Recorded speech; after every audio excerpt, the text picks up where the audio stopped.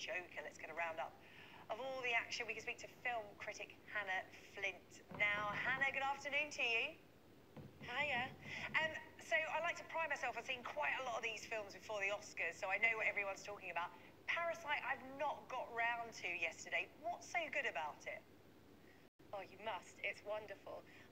It's just a very relatable tale about family and socio-economic crisis, but depicted in a way that's quite dark and sophisticated in a way it's set predominantly in one house. We see the Kim family, who are quite poor, who managed to get themselves into the family of the Parks, who are much richer, managed to work for them, and suddenly we see their kind of confidence grows and sees that actually it causes their decline towards the end. But I don't want to give any more away. You have to see it to witness the absolute brilliance of it, and great night for Bong Hive, winning 4 awards. Yeah, incredible. Just looking at them after that was announced as Best Picture, there's a wonderful little snippet going around on the internet of the director just at the back of the crowd when all the speeches are going on, just looking at this statuette, not quite believing it's happening. It was an incredible achievement and a historic one as well. First foreign film to win the Best Picture. Let's move on to the acting categories.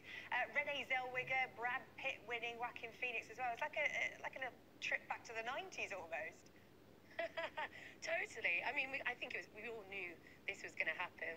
All 4 of the acting winners have all won it at previous awards, pretty much. But you know, it's quite nice. We saw some Brad Pitt giving good award speeches. I don't know who his scriptwriter is, but he or she has been doing a phenomenal job, keeping it short and sweet. Joaquin obviously did a much longer one, a bit more political than his BAFTA speech, in fact. We saw the vegan come out in him as he talked about maybe we should be spending as much time fighting for justice for animals as much as we fight for justice for the inequality amongst genders and races. But he ended on a nice note with a quote from his brother, River Phoenix. Yeah, it was an interesting one. Yeah, how political did the awards get?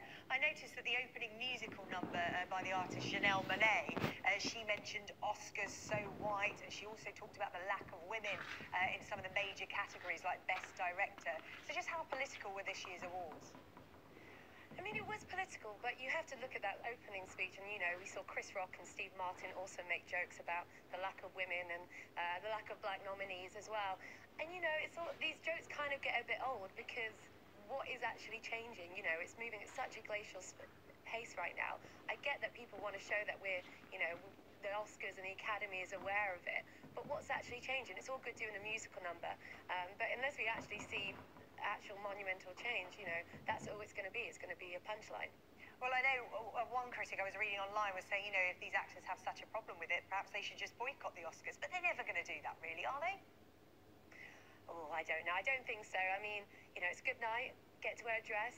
You know, get to pick up a why goal. not go down there? Yeah. Although I did notice there were lots of TV stars there. I think Black China was there and some other such characters. So, I mean, I'm just very disappointed that Jennifer Lopez wasn't there as an Oscar nominee. I think she was robbed, to be honest. But yes, of course. Was it Hustler, the film she was in, and everybody said that she was being snubbed? Yeah, I am absolutely fuming that she wasn't nominated. And Hustlers in general, you know, Lorene Scafaria did a phenomenal job. I mean, I'm very happy that Bong Joon-ho won Best Director. But, you know, any number of female directors could have been nominated in that category.